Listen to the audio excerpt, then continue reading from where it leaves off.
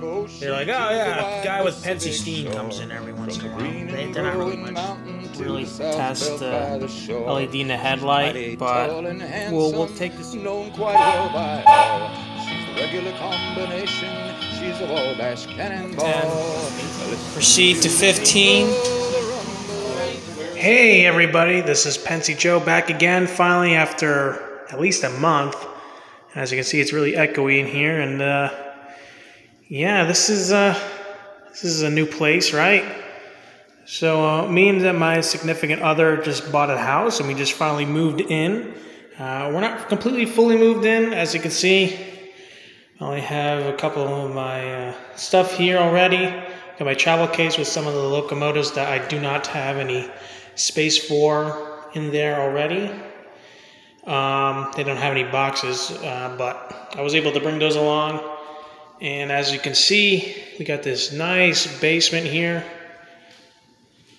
Goes all the way in here. And it's really nice and cool down here. So this is going to be great for electronics. Obviously, I'm going to replace a lot of these outlets here. They don't really look that good. But on the bright side, it's a great opening. So as you can see, we can start over here, walk all the way back. Here's the back area. There's to go to the stairs to go upstairs, and the other place for the garage. And yeah, this is where I'm going to start planning on a layout. We do have a good amount of space here, and I'm trying to think about what I'm going to actually do. And now for here, we got a nice turnaround area right over here. This is probably 6 feet, maybe 6, 7 feet. Right over here, and then I'd say about 12, 15 feet over here, another 12, 15 feet, another 6, 7 feet, and this would be the rest at 3 feet right there, that doorway, or maybe just more than that. That's a nice opening. And over here we got like, shit, it's longer. I'd say it's longer than this room. So it's probably like 15, 17 feet. Same thing over here, and there's like under the stairway kind of door. So I'm not gonna really remove that. I'm gonna keep that there. I'm gonna try and figure out what I can do with this area, how I'm gonna do these loop arounds and whatnot. But yeah, I was thinking, you know, if I wanted to start, I'll have a Broadway, 4 tracks, do wide curves around here. This will be in the city industrial area as we're going through. And then we're going to do a nice curve around here. And then we're going to wiggle back, and then we're going to do an island right here where this turntable is going to be, somewhere around here, for 2 double track. Then I'll meet back over here, come back around, go straight, do a nice wide curve all the way around, still city area. Now 2 tracks can go this way, but I'd like to go around here, curve out, and then go around here, and then we're in another place. So this will be a mountain right here. This will be a mountain. Not sure about the lighting here, or I could do like a tunnel with a mountain on the hill, and maybe do some decorating around here to make it so I can access the light here. And yeah, there'll be like a mountain ridge line over here, and then a tunnel that goes just straight. There's no switches inside the tunnel. All the switches are going to be outside of the tunnel, so that it's easy maintenance, and the trains just go straight through. And then this area is supposed to be, this is going to be the main Pennsylvania area. This is where a lot of the Pennsylvania stuff will be happening. It's going to be an industrious area. So I'd like to have the roundhouse as a centerpiece with the island. So it's going to be a peninsula somewhere right around here. It's going to be a 30-stall roundhouse. So it's going to be a big roundhouse. And then the roundhouse, I think, in total diameter is going to be about 5 feet. So I'm going to need 7 feet to go around. So I want to go as far as possible forward so that when this curve comes around, to go around and do a wide curve around, it's going to go like this, and then fall through, and then over here, I'm not sure where this is. This is probably going to be the Tri-State Johnson City or something like that. Pretty much near where I live. You can do Johnson City, Kingsport, and Bristol. And I'm not sure if I can do this, but when I go around here, we're going to go this way. And then over here is going to be the main Johnson City area. And then it's going to curve around. But what I'd like to do is to do this, just this area as a double-decker. So it will go lower, maybe about 2 feet, a foot or two, so that we can travel all the way down to Jacksonville, Florida. So it can do a double track. So there'll be double track going that way, and then double track coming around the mountain here. So there'll be a mountain area right here. This is going to be more country mountain area. So I'm not sure what that area will be for Pennsylvania. I'm not sure if it's going to be Philadelphia or if it's going to be Harrisburg. It can't be Altoona. But I want it to be an industrial area.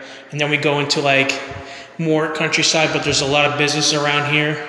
And then obviously Johnson City is going to have, it's going to be like a city. And then I guess they're going to have 2 tracks veer off from the main line. So as the tracks come over here and become 4. So the 4 Broadway would be like this way. And then as they come around this curve, right, they're going to split to do the island, but then there's going to be 2 tracks going wider, but they're going to start declining. And it's going to be one of those oval helixes. So it'll be an oval helix. They'll come this way and go around and just keep going around as an oval helix. So I have more declination over a long period of time. And plus I have a lot of access. So when I come around here, I'm going to be able to walk this way and walk this way. And I'd like to maintain around 2 to 3 feet. Probably 3 feet if I can. Otherwise, this is going to be a narrow area, which is going to be fine. It's fine if it's just a, broad 4-track and it's got that scenery. So it gives like the idea of scenery. So as the train comes around a mountain, there could be like a couple, businesses right here, but then it's going to really pinch narrow over here, and it's going to still have hills and mountains to be based off of, the Appalachia, because we're traveling through Appalachia to get to Tennessee.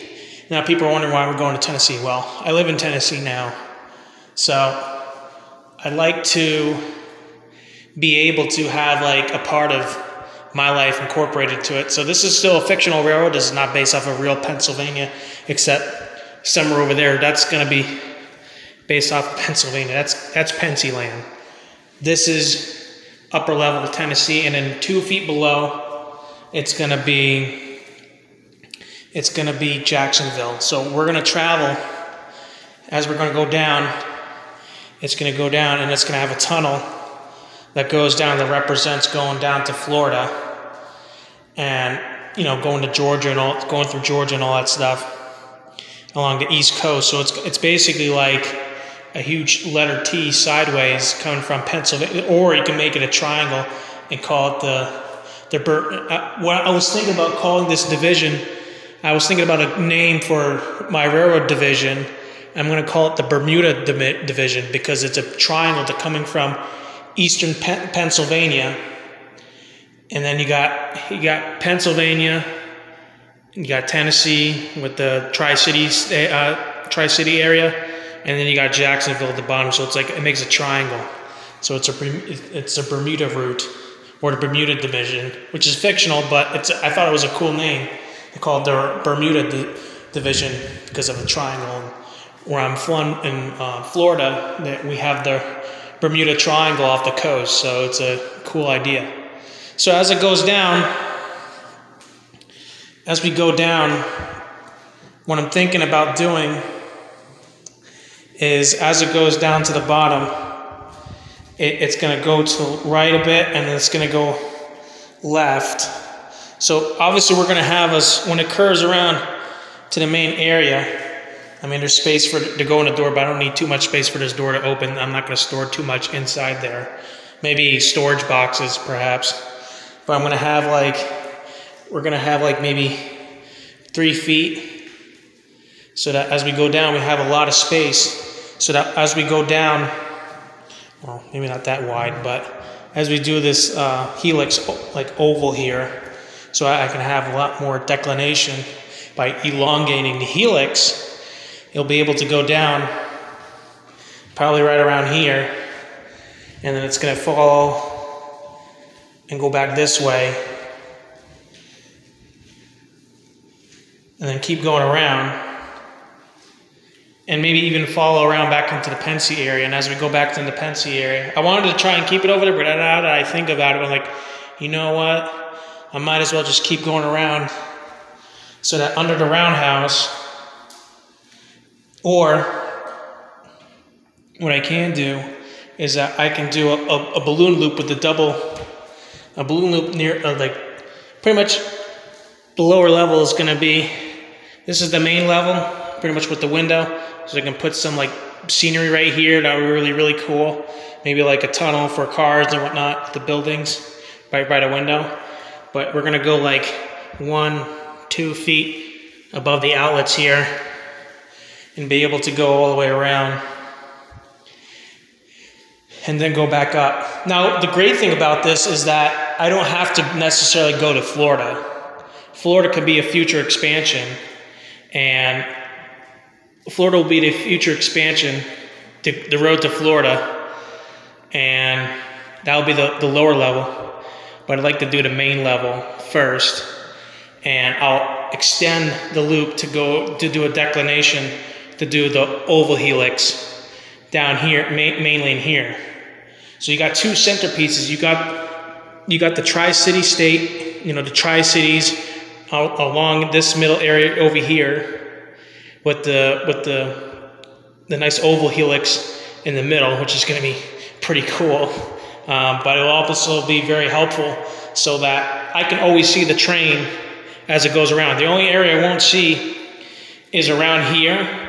But here's the thing, I can always have a little yard here, but I can always access this area in case anything happens. But it's not too much of an area that I'm not able to access. So I don't have to really worry about. And plus, there's no switches down here.